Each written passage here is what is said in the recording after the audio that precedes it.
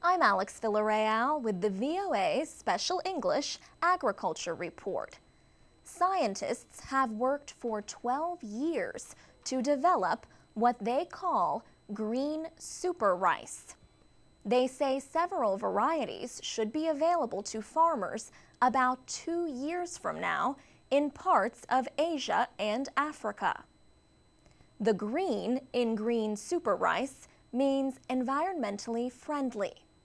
Researchers say it will produce at least as much grain as other rice plants, but with fewer inputs. Super means the rice is designed to better resist droughts, floods, salty water, insects, and disease. The developers of green super rice did not use genetic engineering. Instead, they mated hundreds of varieties of rice.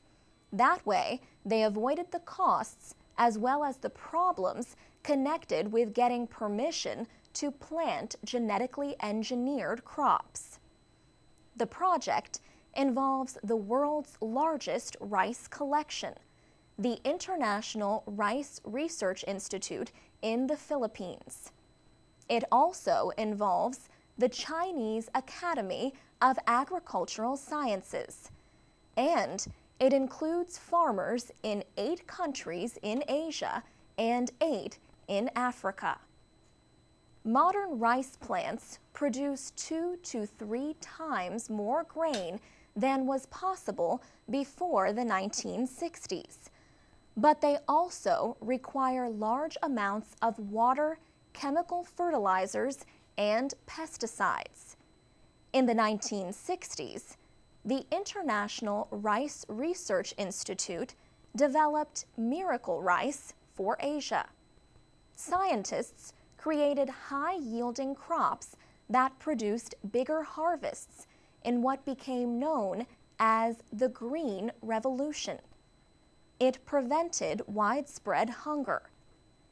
But critics say modern rice plants require too much water and too much use of chemicals that can hurt the environment. And farmers may be too poor to buy chemical fertilizers and pesticides. Anna McClung heads a rice breeding center for the United States Agriculture Department.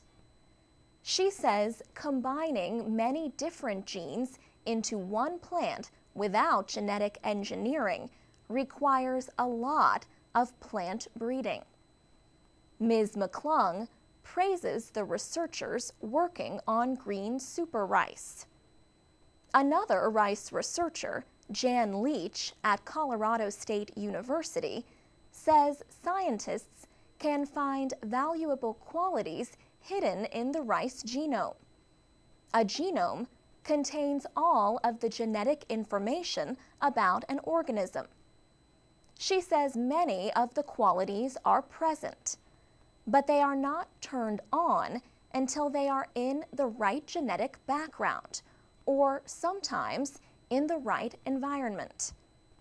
Researchers on the Green Super Rice Project continue to combine desirable traits into new varieties to help farmers produce more with less. For VOA Special English, I'm Alex Villarreal.